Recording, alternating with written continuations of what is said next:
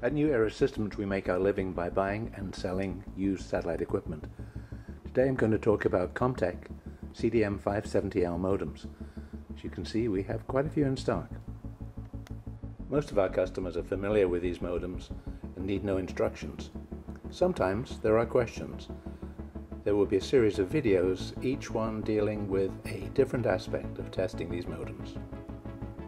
For this short test, I've connected the modem to the spectrum analyzer.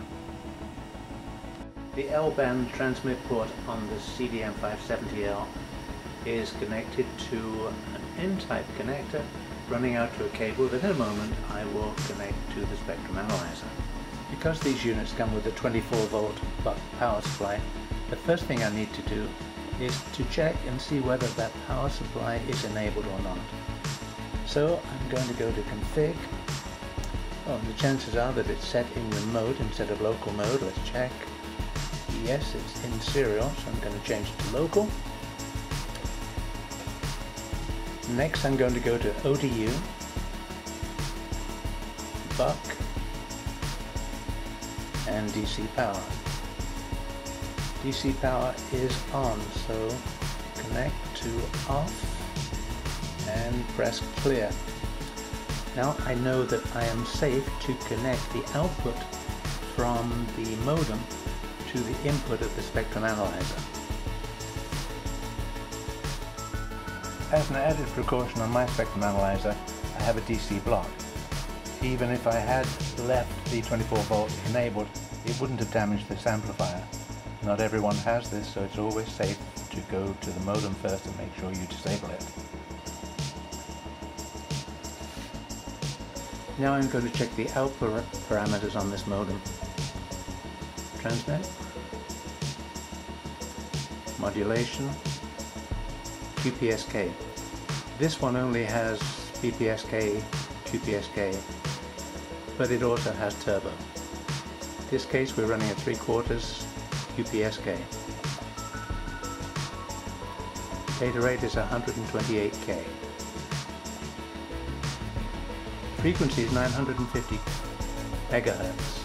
That's what I need to set onto the spectrum analyzer to be able to see the output.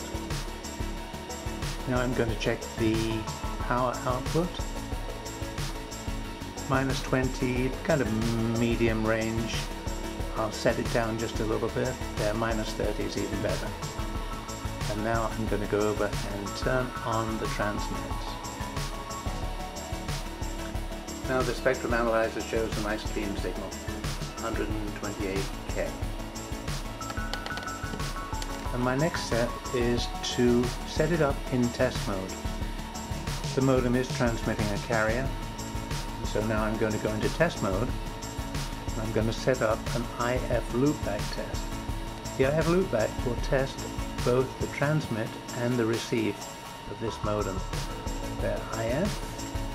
Now when we look at the monitor lights, we can see all are green, showing that we have unit status good, TX and RX are all fine.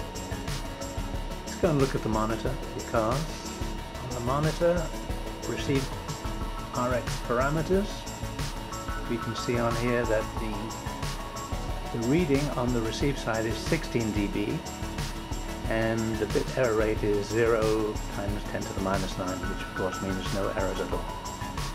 This concludes a very quick basic test of this modem.